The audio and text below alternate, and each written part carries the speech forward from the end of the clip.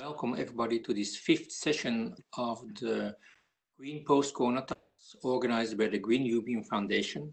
I'm Dirk Holemans, co-president of the foundation and director of Oikos, the Green Flemish think tank, and your host. In this fifth session, we will discuss the future and also the situation of work in the current crisis. As everybody knows, the first day of this month was the International Labour Day, which brought into the public debate already important questions on the future of work. I think that the corona crisis already made 3 points clear. First, we know what the essential jobs are that keep our society running. Nurses, people working in childcare, elderly care, cleaners, etc. And this raises the question why these jobs that contribute the most to our well-being are paid the least. So we really need to need a debate on what are the essential jobs and how do we evaluate them? How do we care for care workers, you could say? The second point is about the unpaid emotional and domestic labor. It are mostly women taking on responsibility for children at home as schools and nurseries are closed, or they take care if someone of the family falls ill. The third point, and we all discovered it, actually we are doing it right now, is that teleworking at home is a real option. And we don't always have to travel 1,000 kilometers to attend an international congress. So what are the consequences of teleworking and, in a broader sense, digitization of many fields in society? The overall question is how a different perspective on work, unpaid labor, paid labor, could enable our societies to transition to a different, better post-corona economy and working world. In order to discuss this wide range of issues, we have two great speakers today. The first is Jelena Milos, project coordinator at Uni Europe, the European Services Workers Union, and also the second speaker is Kim van Sparrentak. She's member of the European Parliament for the Greens, the EVA group. For the people following this webinar, you can put your questions in the chat. You can also use Twitter if you want, and use the hashtag Green European Foundation. Then I see your questions in my chat box, and in the second part of this talk, then I will address these questions to the two speakers. First, now we give the floor to Jelena. And so Jelena, could you give us a view on the situation on the workers' rights amidst the crisis, including the gender perspective and also the role of trade unions? And I think also it would be crucial to link the labor and care issues as they arise at the moment to the ecological crisis. So Jelena, I'm happy to give you the floor. Thank you. Thank you, Dirk. And first of all, I would like to thank Jeff for inviting me to this conversation. I'm very pleased to be here, and quite frankly, I'm also quite excited to be having this conversation with you. So as said, I'm project coordinator at Uni Europa, and I work in the care sector. So I'm going to be talking a bit more today about the care workers. Apart from being a labor activist, I'm also I'm active in green groups, and I'm also a member of the Institute for Political Ecology from Croatia. Today, I would like to talk more on the trade union pandemics, on the trade union perspective on the current pandemics. I would like to actually address 4 main points on the matter. So the first point, as Dirk actually suggested, is that we need to reevaluate the notion of essential work and what it means for our society today. The second is that women bear the brunt of this crisis, which means that we need to invest much more efforts and invest much more in gender equality policies. Third is that we see that unions today actually play a crucial role, not only in saving lives, but not only in saving workplaces, but actually in saving lives. So we also need to think and actually strengthen the role. Think about the role of trade unions to actually strengthen their role. And the fourth point I would like to make is that care needs to be put at the center of our economies today while thinking about the post-corona crisis society. So first about the notion of essential work. So we've seen supermarket workers, cleaners, care workers take the front lines and fight this pandemic. We've seen a lot of public praise for these workers, but they also still remain in low-paid, precarious, and undervalued jobs. We see care workers who are protecting the most vulnerable in our society while risking their lives while doing that. But at the same time, they are working in nursing home or providing home care without personal protective equipment, without testing. They are understaffed. They have unpaid overtime. So these are only some of the issues that the trade unions are working on today.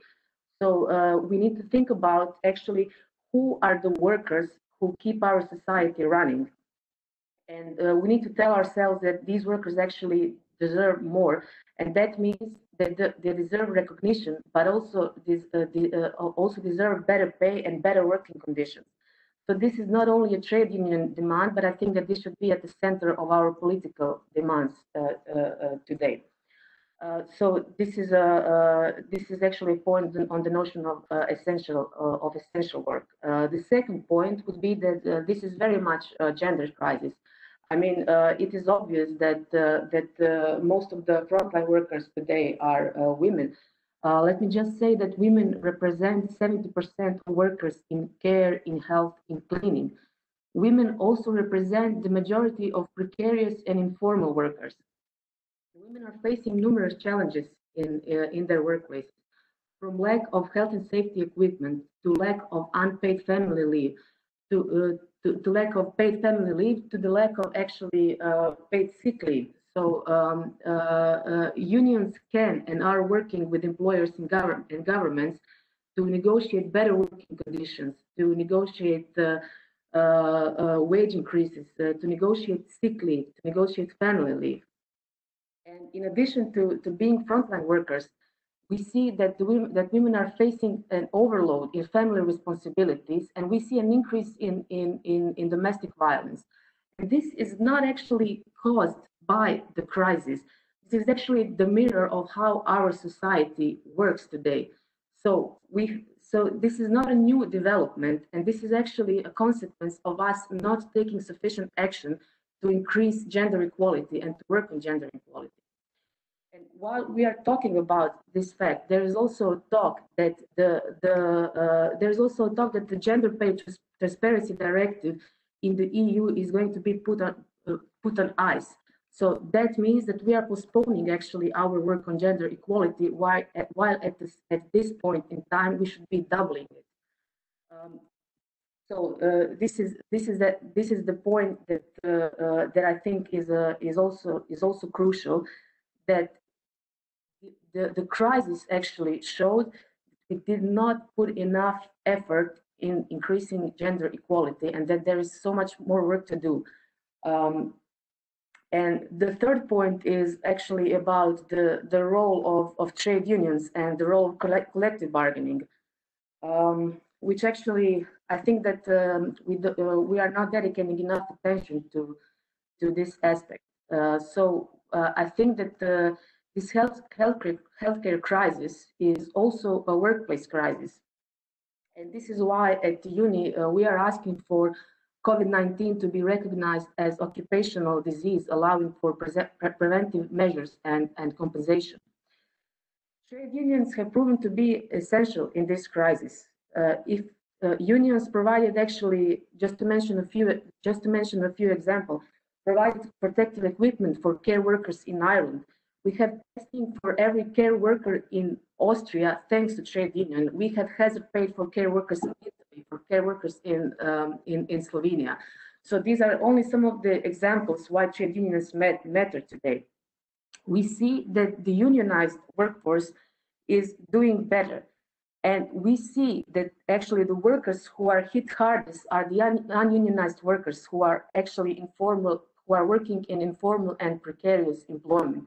And this is what we need to reverse today: the flexibilization of the labor market.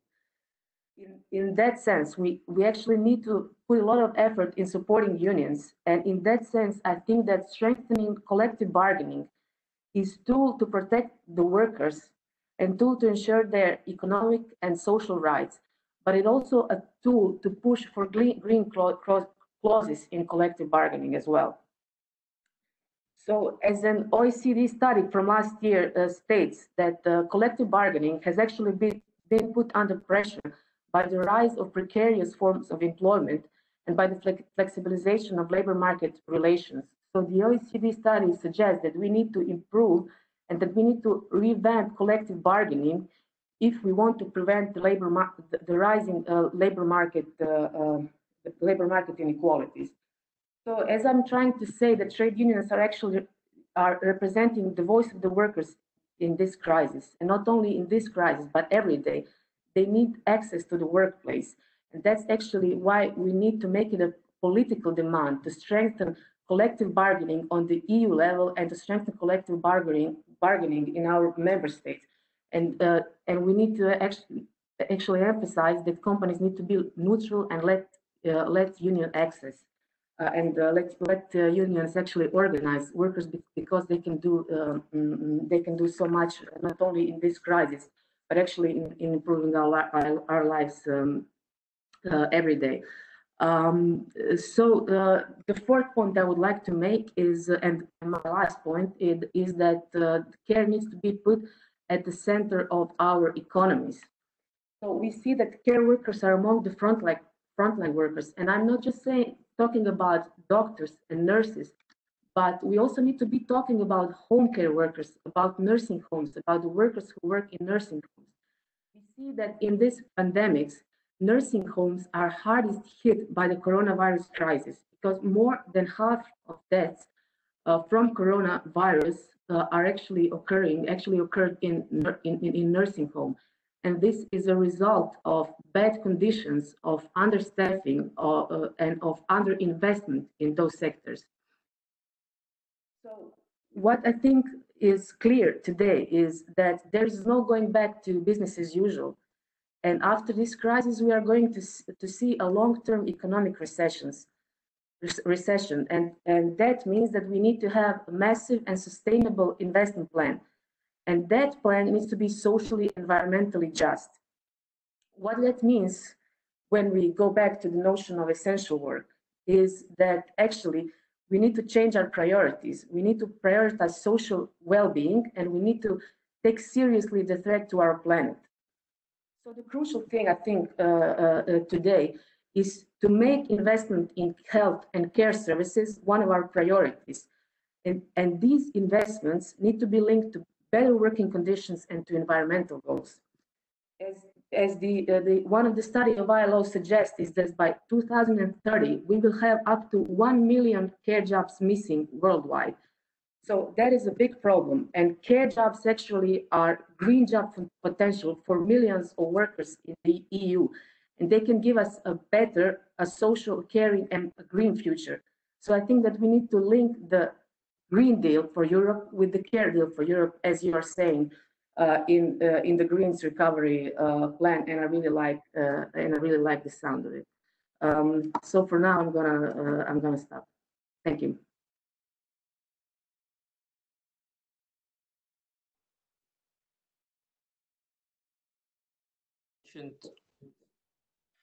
One question I would like to ask: you mentioned collective bargaining, and you talked about including green demands. Could you give an example of this? In terms of the collective bargaining, we can also talk about the green. Let's put it like that: the green collective bargaining. And there are also some databases about what the trade unions are doing in that sense. Of course, depending on the sectors you are working on, but that means putting clauses on the level of companies and sector that are linked to, for example, to green commuting, that are linked to, for example, if we are talking about the cleaning sector, to using chemicals that are environmentally friendly. So a lot of things. That means investing in workers to also use green means of transport. That can mean actually a quite span of things depending on the sector we are working in. But what I'm trying to say is that can be used as a tool to push for the green causes on the level of companies and on the level of sectors. Okay, thanks for the answer. We now move to Kim van Sparrentak, who is, as I said, member of the European Parliament for the Greens EVA group. Kim, your group published a recovery and resilience plan. Jelena already mentioned. I think it's important you explain to us what the main lines in this plan are. And then second, as I would really like to hear your opinion about the impact of the crisis on the youth. So Kim, I'm happy to give you the floor. Thank you very much. And very interesting the points you made, just Jelena. Thank you for that too. So on the recovery plan that we have published a few weeks ago, I think you could say that one of the main messages that we wanted to give is that we only can move forward and we can't go back. There's only a way to get out of this crisis if we make sure that we create a greener Europe and a more social Europe. And we can't go back to the status quo because this was already a climate crisis. We have to make sure that we really, if we make investments, then they have to be green. The Commission, of course, has already put it very clear in their pillars that the Green Deal is one of the main issues they want to work on. And there's been calls from, for example, Eastern European member states to perhaps not do that too much, to not burden companies with extra green requirements. Whereas we say, okay, this is actually the moment to move forward, to make these green investments, to create European green public works, and by that, boosting the economy and creating green jobs. Next to that, we also see an opportunity for the digital investments. The digital economy has gotten an enormous boost from this COVID-19 crisis, just because we are now all working on it as we are right now. We're completely dependent on it. And there's a lot of interesting startups, for example, that are now creating more jobs also, which is also going to benefit our economy. And that's why we have to continue also on making sure that the regulations around the digital sphere will continue to make sure that we don't create new big massive companies that are hampering the freedom of the internet. And I think thirdly, when we're talking about how we see the future of Europe in our recovery plan, is a more social Europe, and also with a strong focus on gender. The points that Jelena just made about care work, we are also hugely in favor of formalizing care work and see if we can do anything in that regard. For example, by giving care credits to people who take care of their children or family members or other close ones. Just to go a bit into the topic of the future of work related to this, I think to talk about the future of work, we also have to go back and look at the financial crisis from 10 years ago. First of all, what we saw is that austerity, of course, hit a lot of people that were working in the public sector. And these are now the people that are keeping our economy and our societies running. They are the people caring for the elderly and caring for the people that are sick. They are the people that make sure that our kids still get their education. And all these budget cuts that they have suffered, the non-appreciation and, and in general, the lack of payment that they got, that has to change, that has to shift. And this is something that we can't go back to, and we can't repeat this mistake again. And same goes for the way that we saw that big corporations went about with the growing unemployment, which is something that is projected, of course, that we see happening again. Many people will lose their jobs because of the economic crisis that will follow.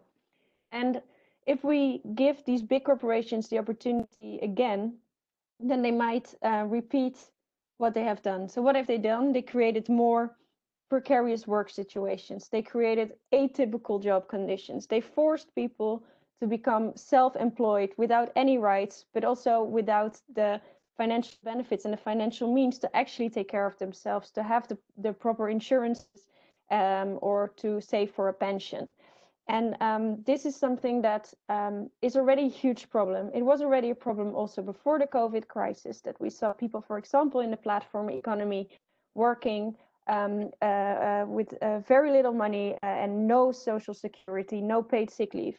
And now during the crisis, this has even become more clear. It is even more clear that the people that are deemed essential because they are, for example, on their bicycles, the so-called riders, they have to continue working, but they don't. But because they are self-employed, they have to make sure that they protect themselves all by themselves, and they often don't even have the financial opportunity to not work. So they don't even have a choice whether they put themselves at risk. And this is something that we have to make sure that we really continue working on this.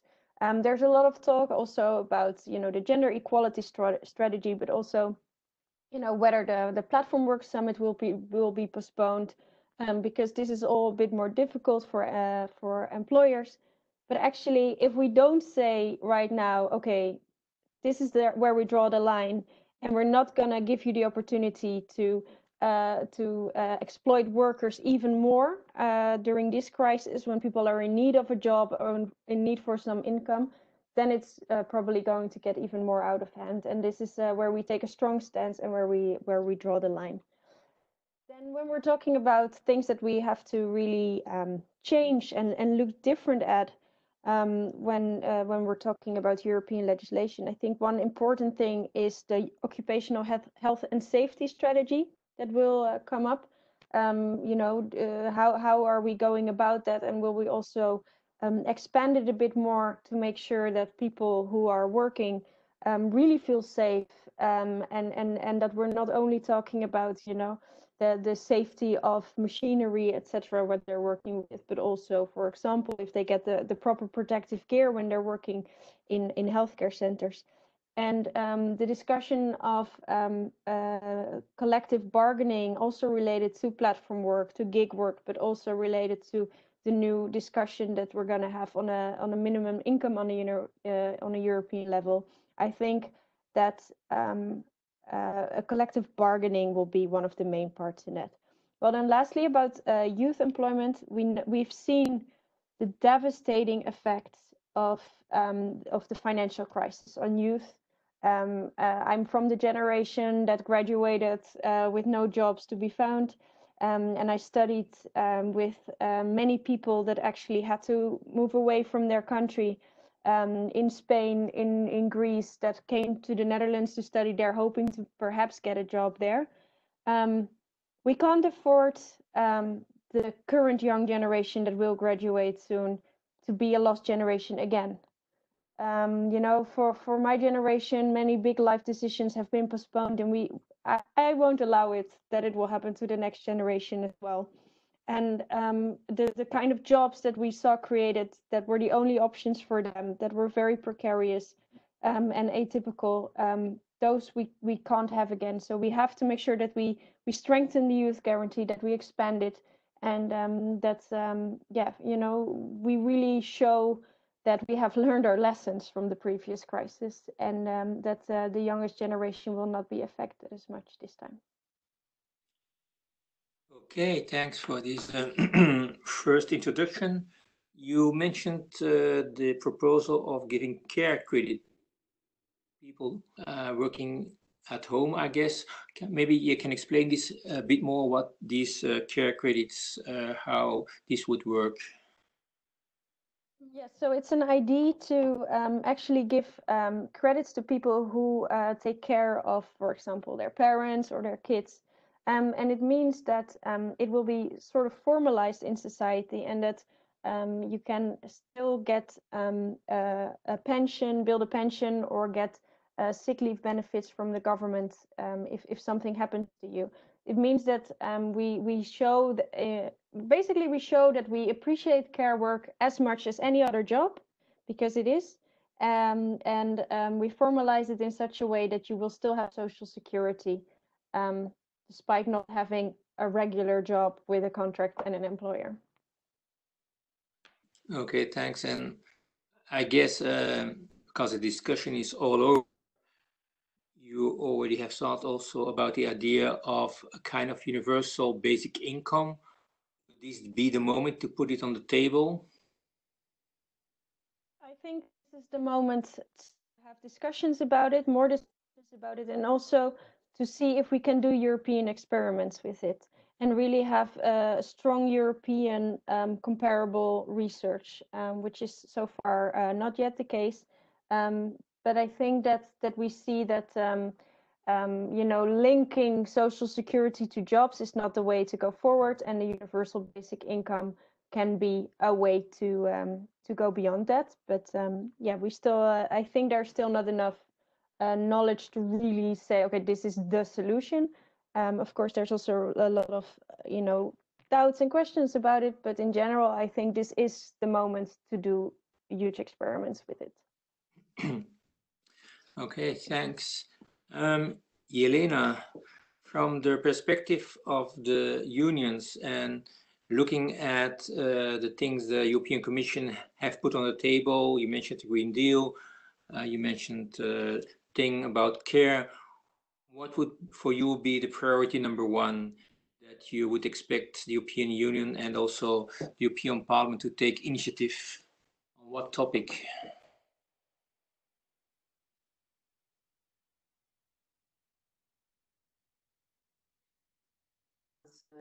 In the crisis, first of all, to ensure protection of the workers in this crisis. So as we are saying that, you know, we are already talking about the post-corona crisis of getting back to normal, but I don't think it's I don't think we are getting back to normal. I think that the workplace are still places where people can get infected, and that's why we need to push for a European response for protective equipment. I think that we need to make COVID-19 on a list of occupational disease in all EU countries. We are also working on the, as I said, pushing for the gender pay transparency, because I don't think this is a question we can postpone anymore, as we've seen the devastating impact of the crisis on women. So these are only these are, I would say, only some of the demands, but I think that in the economic sense, as I said, the crucial demand for me is to invest more money in health and in care services to actually create green and care jobs, to reshift focus of our social and political priorities in that sense. So yeah, these are I would say some of the main demands. As I was mentioning, the strengthening of collective bargaining agreements is also, I think this should be taken seriously. And when I was saying about the role of trade unions, and we can also see that in companies, health and safety representatives can be a valuable asset to employers and to companies, to actually protect the workers and protect our workplaces as well. Yeah, I just wanted to, if I can mention something that you already did talk about the telework. You mentioned that topic, and I think, okay, it's a huge topic, so I will not go too much into it. But I would just say that one of the campaigns we are doing is also the right to disconnect. So although we are working in, these are not normal conditions we are working in, and we are working from our homes. And I think that there are a set of things that we can do to have the right to disconnect, such as arrange a schedule for working times, not to expect workers to basically to work all day without any rest, etc., etc. So these are some of the things that we must also bear in mind. Okay, thanks. And the first questions are coming in from Facebook, and I would really invite people who put a question on Facebook, just write in which country you live, which city. It's always nice then to make explicit we're having a kind of European conversation here. And so the first question is, I think, for Kim. It's concerning the new youth guarantee proposed by the Commission. What should be the number one in this reform?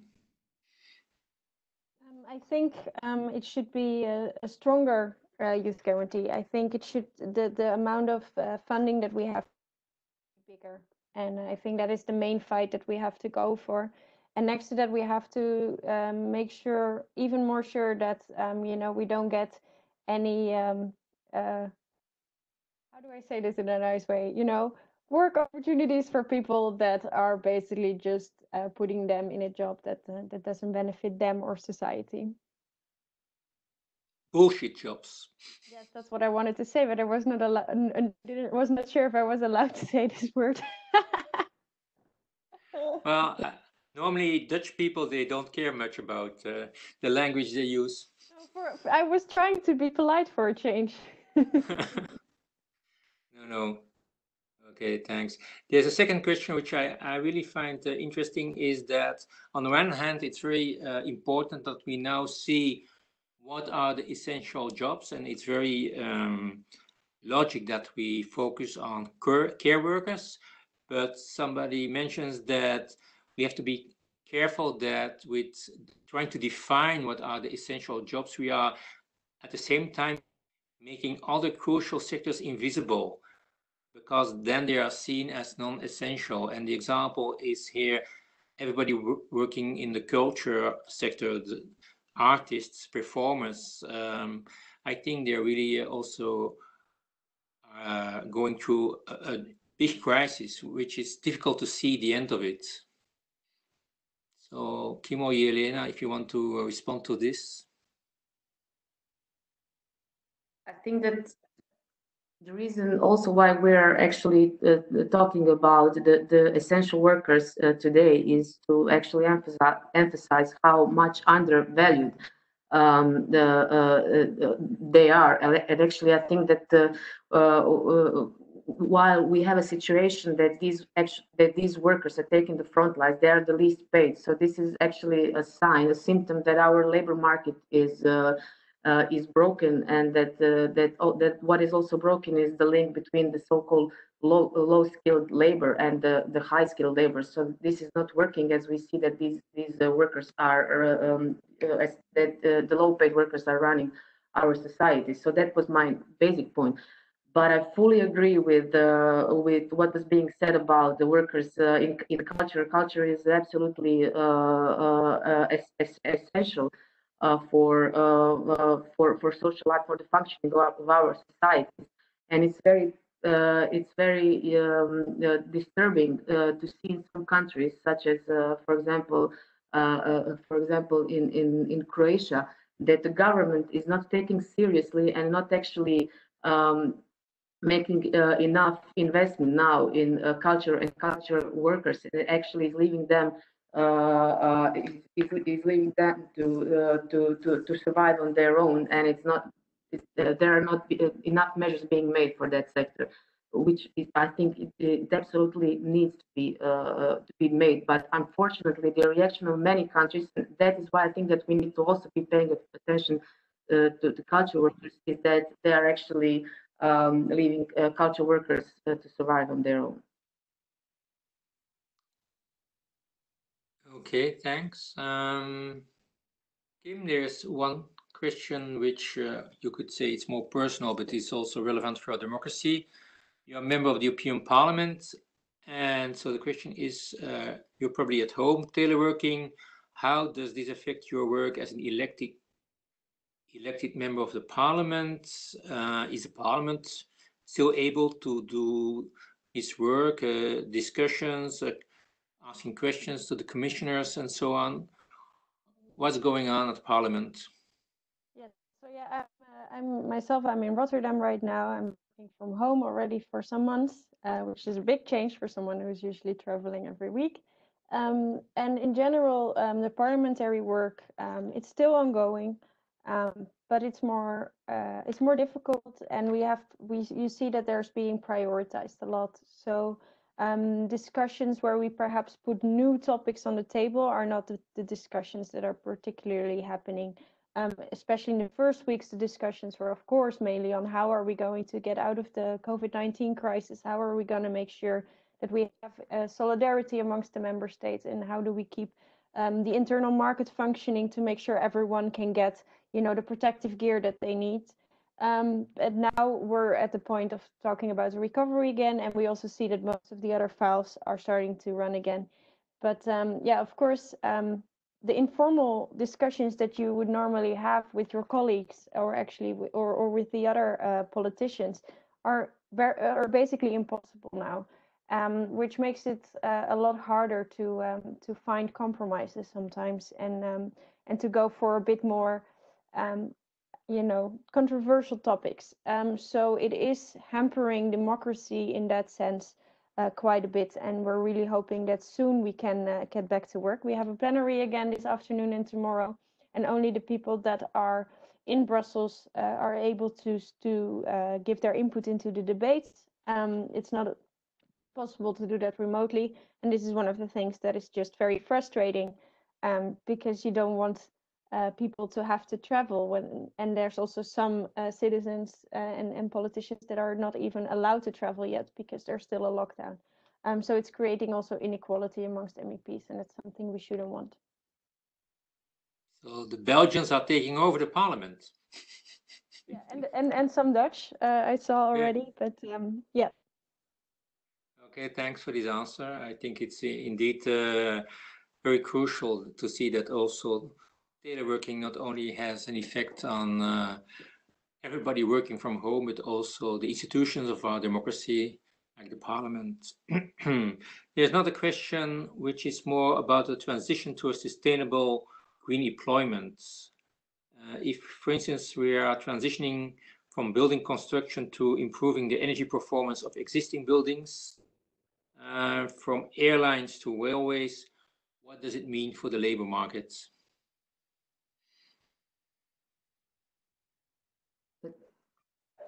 So, Kim, yeah, please go.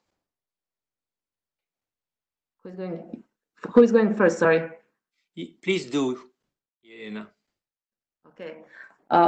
Well, I think this is a huge question. So I don't know actually how to give a simple answer, considering especially the fact that I'm working in the services industry in this in that sense. So I think that when we are talking about the green transition, I think that it needs to be followed with basically with providing what we call a just transition.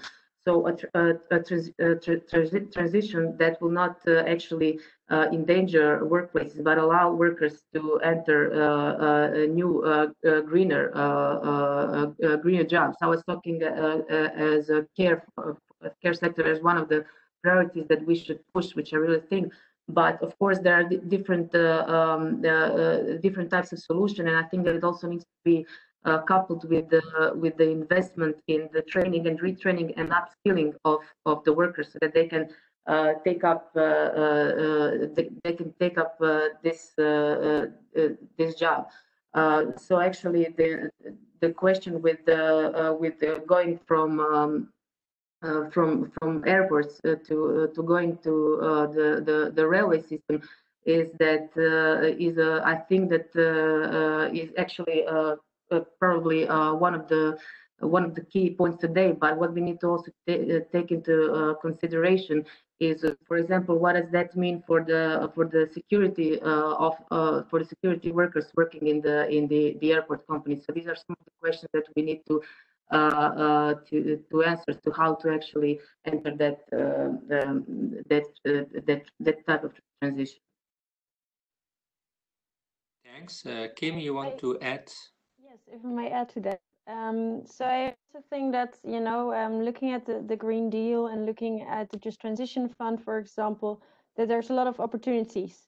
One part of the Green Deal is the renovation wave. We need to renovate a lot of houses and buildings to make sure that we get closer to a climate neutral Europe. This is creating a huge opportunity for people to actually create jobs and foster the economy again. And I think we see this in a lot of sectors, that if we really have this transformation, it is not only good for the climate and the environment, but it's good for economy and its society as a whole. And I think that is perhaps easily forgotten because, of course, of the general framing that, you know, green stuff is expensive and only good for the climate. And that is absolutely not the case. Okay. Another question for you, Kim. Here, Jelena mentioned, I mentioned actually the word, I used the word the bullshit jobs. And the question is, how can we avoid this kind of jobs? Can the European and Social Committee be better involved? And also a question to Jelena, what's the view of the trade unions on this? I think that you know, the more people that are involved to make sure that there's more pressure on the European Commission and specifically Mr. Schmidt to stop the existence of bullshit jobs is worthwhile. We really have to see if we can do several things on a European level. In my opinion, we should really have a look at whether it's possible to ban 0-hour contracts, for example. We really have to have a look at the definition of a worker again. We lost that fight a few years ago, but we see that in California, they now have a definition for a worker. When are you a worker? When are you not? And if even in California, the place where, you know, the Ubers and the Deliveroos of our times are from, then I think on a European level, we should also be able to do that. So I think if we make it just more clear what, you know, the regulation should be, what the rights are for the workers, and also to make it very clear that, you know, we're not listening to the, you know, interesting framing of, for example, an Uber, that they are, you know, such a futuristic model that they don't fit in our current work system, because what they're actually doing is paying people per ride and not giving them any benefits except for some sort of private system that they have founded, which is basically going back a few hundred years in terms of labor rights. So maybe that is something that we have to point out more often. Okay, thanks. Jelena, the perspective of the trade unions on this? I cannot agree more with actually what Kim now just said. So we've seen that the flexibilization of the labor market has actually is actually resulting today in an army of unprotected workers who have no access to their rights, and actually who are completely unprotected. So I think that the first we need to reverse this trend, as Kim said. So zero-hour contracts should basically be banned. We have an army of informal workers. We have like platform workers who do not have the same right as workers. So we have bogus employment. So these are all actually developments on the labor markets, which actually brought this crisis. Many of these workers don't have actually the right to, for example, to have a sick leave. So imagine what is that doing to them in this crisis? They have to choose between being paid or actually staying and securing their income, or actually staying at home. So I think that we need to move in that direction to actually enforce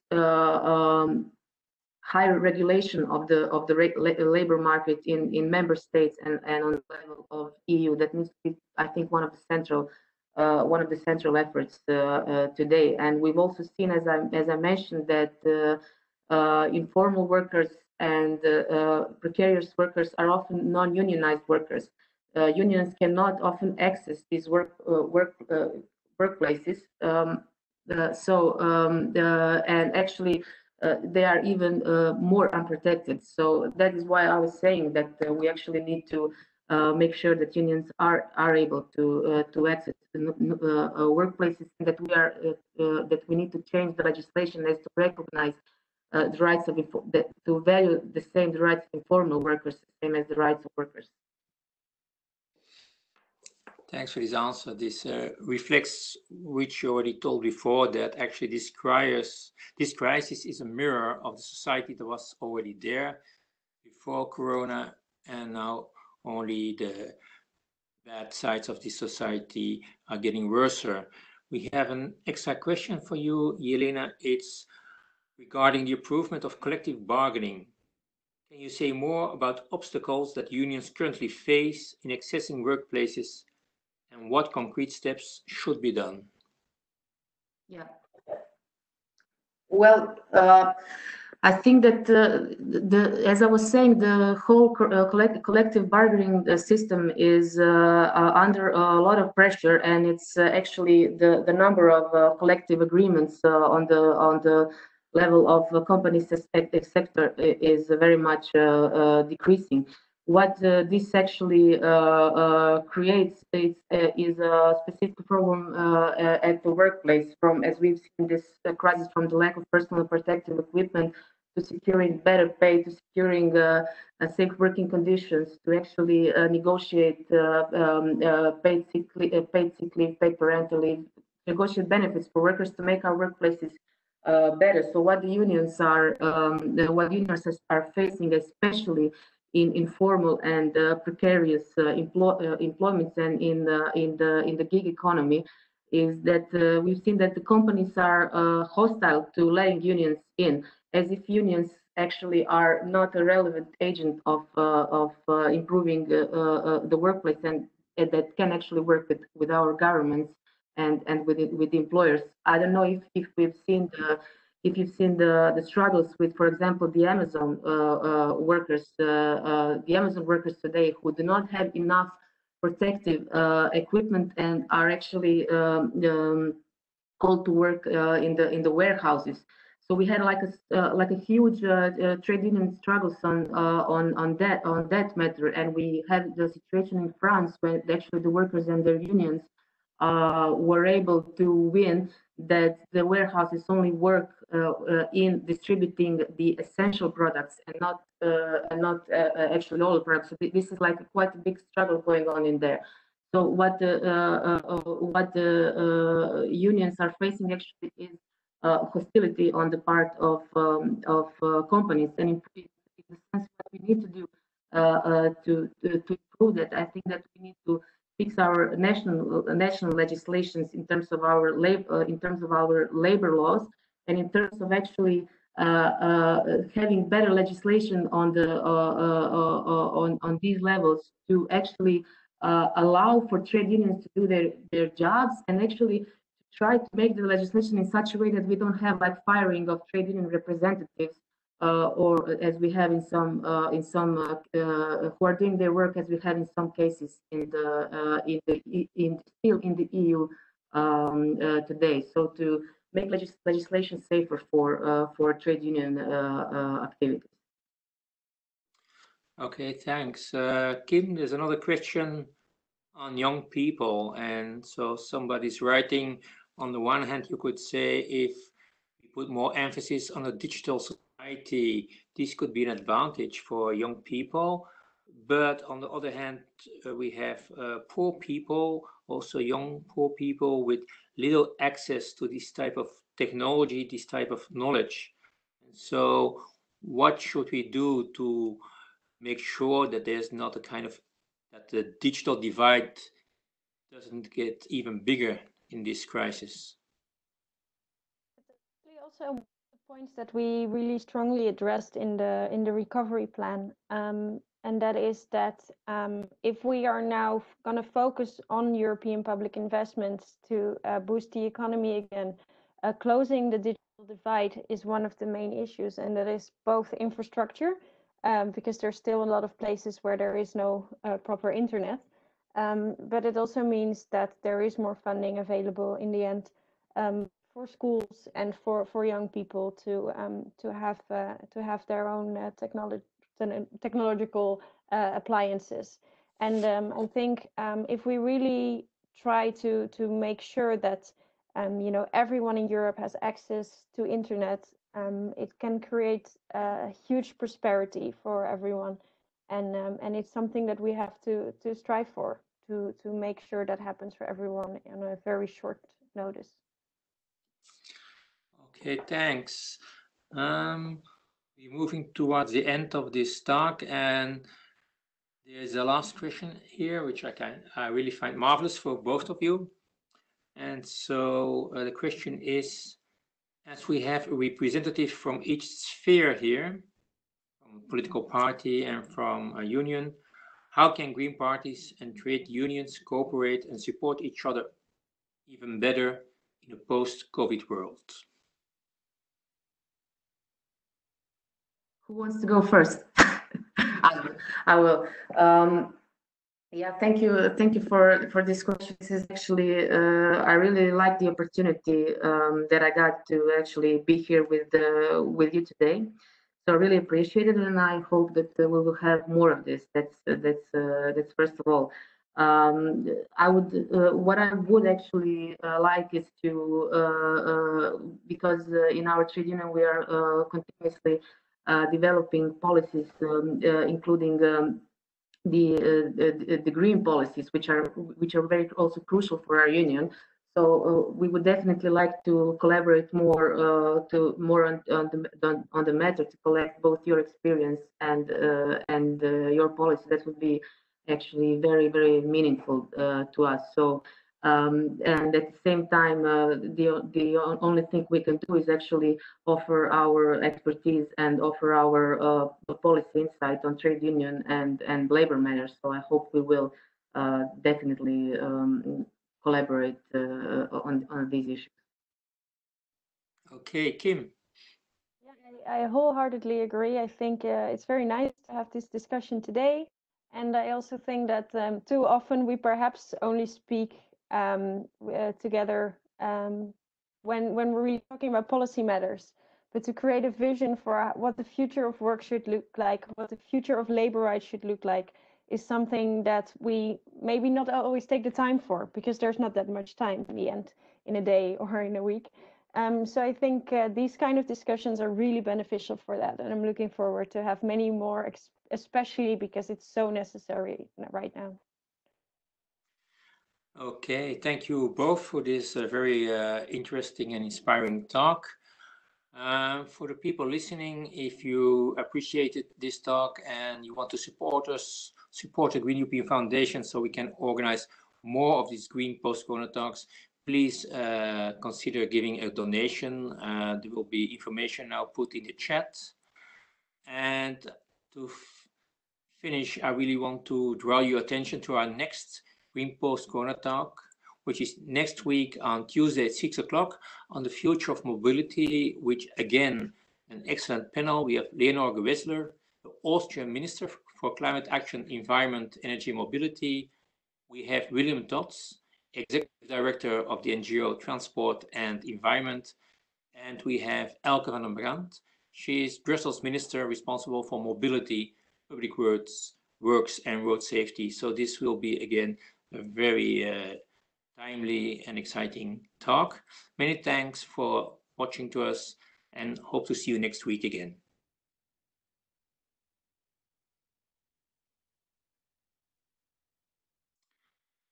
Okay, we are offline. Many thanks.